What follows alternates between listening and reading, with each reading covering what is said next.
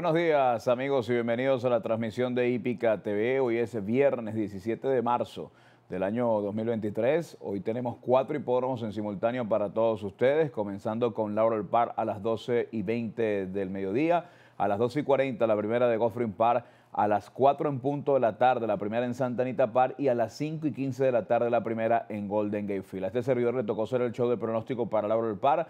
Vamos a ver cómo está el clima en este momento en Maryland, en Baltimore, allá en Laurel Park, para ver cómo está el clima. Ya está soleado con algo de nubes, 58 grados Fahrenheit, 14 grados centígrados. La pista de arena está rápida y recuerden que en el invierno no hay grama, no hay pasto en el hipódromo de Laurel Park. Pronóstico del día de este servidor de la primera a la novena competencia, lo ven allí en pantalla, con picks de 3 y 4 picks por competencia y $72 el ticket del Early Pick 5 con una base, una línea en la segunda el 1. En la segunda el 1 es nuestra base, nuestra línea para este Early Pick 5. Vamos a pronosticar lo que será la primera competencia de esta tarde. Esta prueba es un claiming de 12.500 a 16.000 para caballos de 4 y más años. La distancia 6 furlongs, 1.200 metros en arena. Nos vamos a quedar con una fórmula de 3. Luce bastante el número 5, el caballo Brion, el pupilo de Lacey Gaudet con Bryson Butterfly. Viene a arribar segundo a 3 cuerpos en este mismo grupo en su última presentación. Lo hizo en esta misma distancia. Tiene velocidad este caballo Brion. Trabajó 4 furlongs en 48, un segundo en la pista de Laurel Park en 2 salidas, un segundo en la distancia en 2 salidas. Hoy va a tomar la delantera nuevamente y con 126 libras que ya corrió en su última competencia con estas libras, debería ser el ganador. Sin embargo, la carrera es pareja y yo lo voy a acompañar con Center Mid Maddy, el de Jamie Ness con Jaime Rodríguez, un caballo que baja de nivel, venía corriendo claiming de 25.000. Hoy lo vemos corriendo claiming de 16.000, tenía 3 terceros consecutivos en grupos superiores, trabajó 4 furlongs en 49.2, caballo que va a correr allí cerca de la punta y con la monta y la yunta de Jaime Rodríguez con Jamie Ness es número opuesto para estar decidiendo la competencia.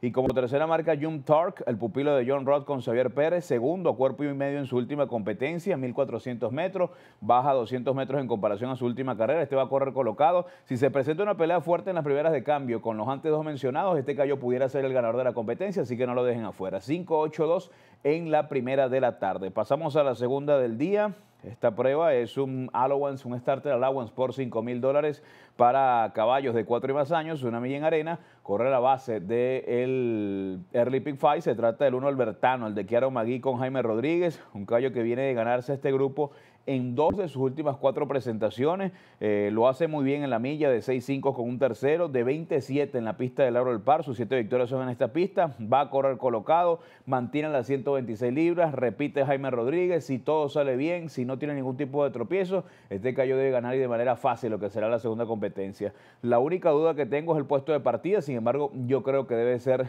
una base, una línea. Su máximo rival, el número 5, el ejemplar Carte Blanche, el pupilo de Kiaro Magui con Jaylon Barbosa, que viene a arribar tercero a 2 cuerpos y 3 cuartos precisamente de él y tiene un buen descargo de 5 libras, son apenas 118 con Jaylon Barbosa, caballo que va a tomar la delantera, pero vamos a ver si puede aguantar el avance de Albertano. Y como tercera marca el 2 Velvet Goss, el de José Corrales con Tayla Pustina, que va a ir a buscar la carrera temprano, va a presionar el número 5 temprano y esto puede ayudar a Albertano para el que al final pudiera llevarse el triunfo. Así que uno fijo 5-2 en la segunda de la tarde. Pasamos a la tercera del día. Esta prueba es un medio incremento de 36 a 45.000, yeguas de 3 años, distancia 7 furlongs, 1.400 metros en arena. Nos vamos a quedar con Lead Spinner, la número 2 como primera marca, la de Rodolfo Sánchez Salomón con Jan Albero, una yegua que viene a arribar tercera a 6 cuerpos en este mismo grupo. Trabajó 4 furlongs en 49.1, va a correr colocada, sube 200 metros en comparación a su última competencia. Hace 3 carreras atrás corre en esta distancia y arribó segundo bastante cerca. Y el día de hoy con Jan Albero, repito, va a correr colocada y debe presentarse con fuerza para tratar de decidir la carrera. Su máxima rival, la yegua Six de Hardway, la de Rodolfo Sánchez Salomón con Jaime Rodríguez. En su última era gran favorita en un Maiden Special Way por 54.000. La bajan a este Maiden Claiming, una yegua que tiene velocidad. El día de hoy ante este grupo tiene mucho que buscar. Y mi tercera marca es la número 1A, la yegua Hide Right Away, la de Norman Cash con Justin Louis. Viene a arribar tercera a 6 cuerpos, tiene un buen descargo de 7 libras. Va a correr allí muy cerca de la punta. Mucho chance para ella. Y para las jugadas exóticas, la número 3, la Growth, la de Thomas Morley con Horacio Caramán. peruanos. Es cierto que esta yegua viene llegando lejos, pero baja de nivel, venía corriendo Medin Special Way en Aqueduct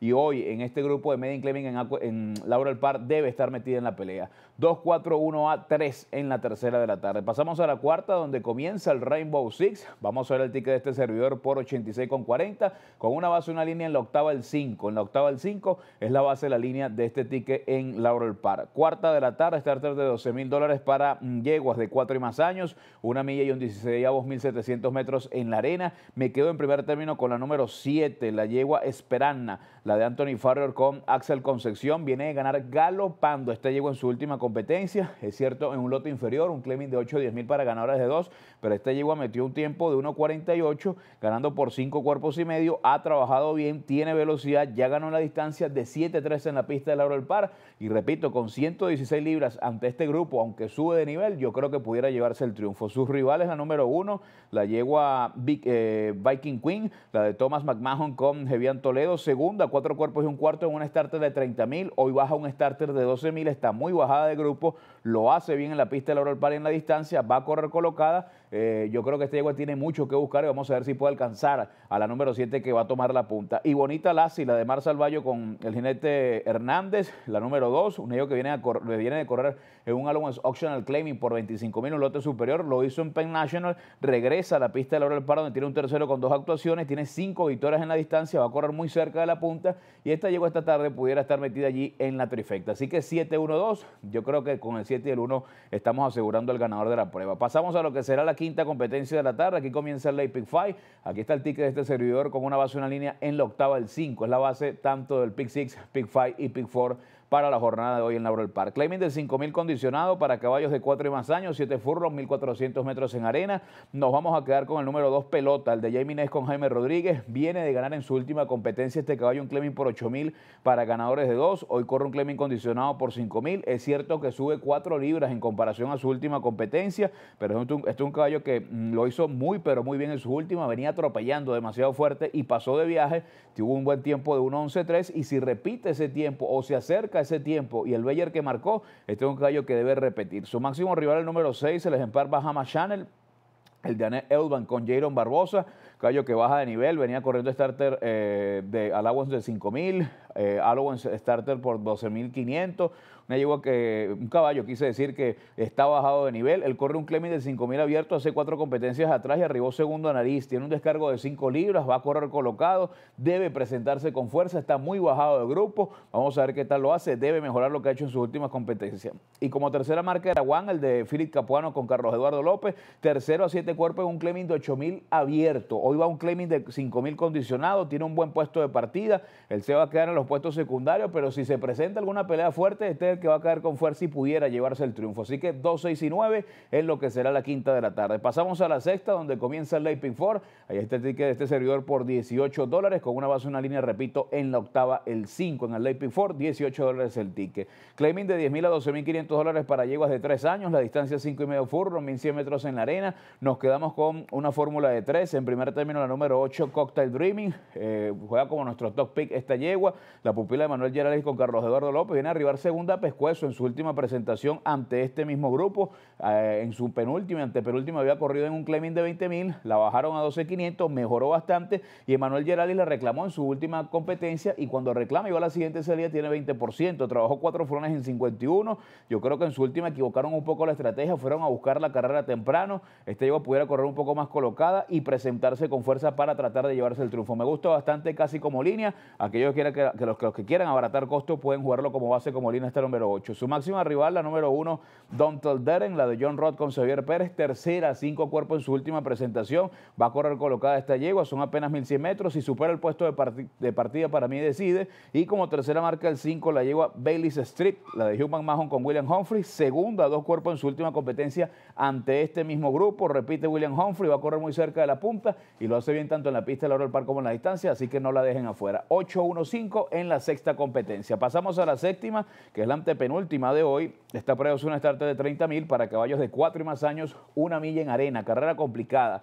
Hay un retiro importante, que es el número 5 Tail, era nuestra primera marca, así que nos quedamos en primer término con Semper Fi, el de Jamie Ness con Jaime Rodríguez. Viene a ganar un starter de 20,000, sube un starter de 30,000, es cierto, pero ha trabajado bastante bien, sube 5 libras, pero tiene 3 victorias en la pista de Laurel Park.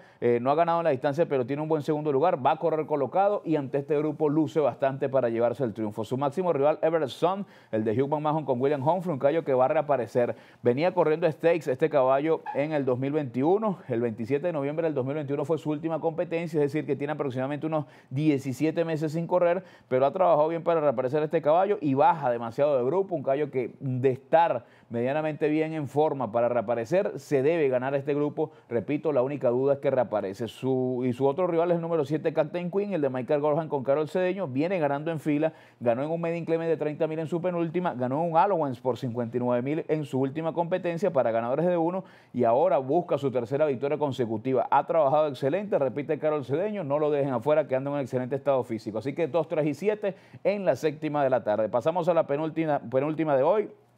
La carrera central de la tarde, Allowance Auction al Claiming por 40,000 para caballos de 4 y más años, 1 milla en arena, corre nuestra base, nuestra línea. Se trata del número 5, Shaft Bullet, el de Gary Capuano con Jaime Rodríguez, caballo que tiene dos carreras en este grupo, segundo a nariz en su penúltima y tercero a 2 cuerpos y 3 cuartos en su última competencia. Va a la milla nuevamente, él tiene una victoria y un tercer lugar en esta distancia, de 4-2 en la pista de Laurel Park con un segundo y un tercero, trabajó 3 frones en 35-3 y hoy con la monta de Jaime Rodríguez creo yo que va a ser lo más fijo de la jornada. Repito, va a correr cerca allí colocado, se va a presentar una pelea fuerte en la primera de cambio porque hay velocidad y él en la última curva entrando a la recta final ya debe estar haciendo contacto con los punteros para llevarse el triunfo. De fije de línea, lo más fijo del día, este caballo Shaft Bullet, el número 5 en la octava de la tarde. Pasamos a lo que será la novena competencia, última de hoy, Maiden Claiming de 10 a 12,500 dólares para yeguas de 3 años de edad, la distancia 7 furlong, 1,400 metros en arena, una carrera sumamente complicada por lo discreto del grupo. Yo me voy a quedar con Camille Rachel, la de Timothy Salzman con William Humphrey, segunda, 2 cuerpos en su última presentación, tiene 9 carreras de esta yegua, 2 segundos y 2 terceros, trabajó 4 frones en 50, tiene velocidad, esto puede ser beneficioso para ella. Repito, el grupo es algo discreto, si hoy trata de tomar la punta y marca parciales por allí suave, pudiera venirse de extremo a extremo. Su rival es la número 9, Beast World Idea, la pupila de Hugh McMahon, que viene a arribar quinto, 8 cuerpos, un lote de 20,000, la bajan a 12,500, trabajó bien, le colocan gringolas, hoy pudiera salir allí más cerca de la punta y con ese puesto de partida estar metida en la trifecta. Y Irish Lace, la de Rodolfo Sánchez Salomón, que tiene 2 cuartos consecutivos, en su última arribó bastante lejos, a 21 cuerpos es cierto, pero ahora en esta distancia y corriendo seguido, yo creo que es una yegua con muchísimo chance. 7-9-8 en la última de la tarde en Laurel Park. Muchísimas gracias por acompañarnos en el show de pronóstico de Laurel Park. Recuerden que son 9 competencias, el Rainbow Six comienza en la cuarta carrera, la primera será a las 2:20, a las 2:40 comienza Goffrin Park, ya viene por allí el Caribe Palma con el show de pronóstico, a las 4 en punto de la tarde comienza Santa Anita Park y a las 5:15 de la tarde hoy Golden Gate Fields. Todo eso y mucho más a través de Hípica TV.